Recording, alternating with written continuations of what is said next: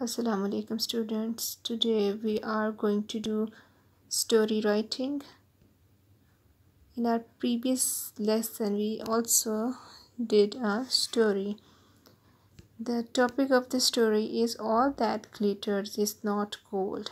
It means that everything that shines, it doesn't mean that it is a gold, or everything which is shiny, it is not precious. So come to the story. Open your books at page 300. A Van Steg. A stag was drinking water at a pool. He saw his reflection in its clear water. He was delighted. Delighted means happy. He was delighted to see his beautiful aunts and admired them. Admired means praised them.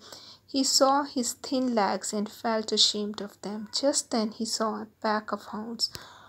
Hounds are the dogs, white dogs, rushing towards him. He ran as fast as he could to save his life. He therefore left the hounds far behind.